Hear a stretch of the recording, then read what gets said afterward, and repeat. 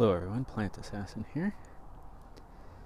So, my Lablab vine is starting to die back. It's getting cool enough. So I'm going to pull these pods off here. And when I do, I'll leave them out to dry on the table, so there's air circulating around them.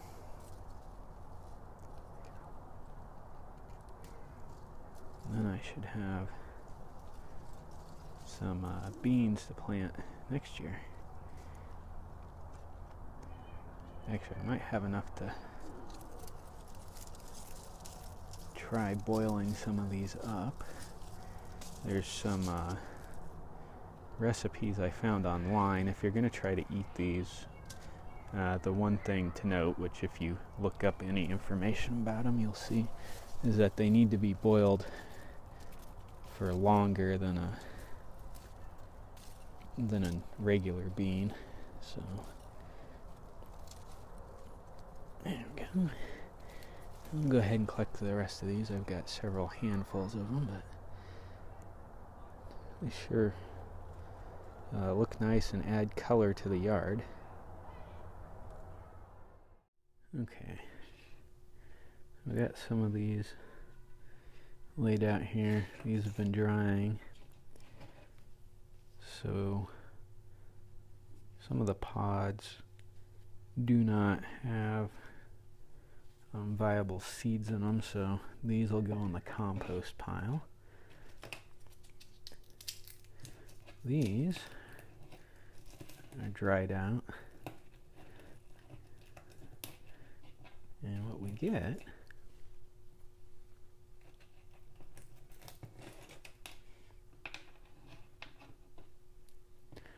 are these attractive beans.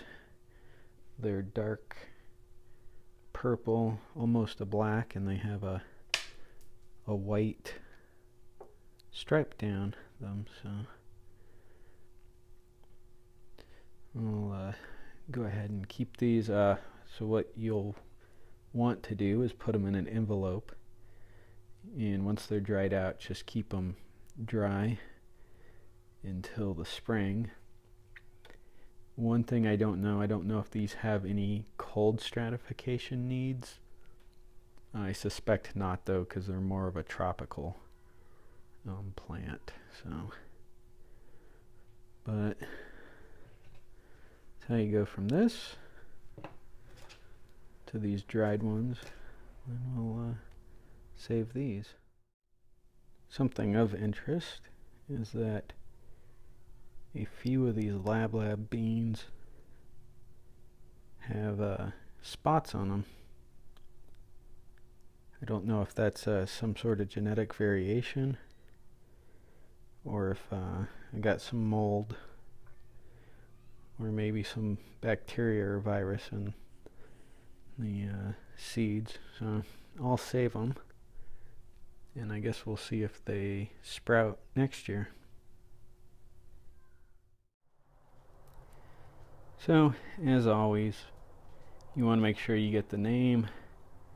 I always put the scientific name after it, and then any cultivar, if applicable, and then the year you collected the seeds. So that way, when you have a large accumulation of different seeds, you'll know what they are and how long ago you harvested them. Because one thing you do need to be aware of is that if you keep seeds for too long, the viability doesn't stay as good and your germination rates will go down. So let's just keep those here, and I'll tuck them away in my seed bank. Plant Assassin, if you found this video useful, informative, please like and subscribe.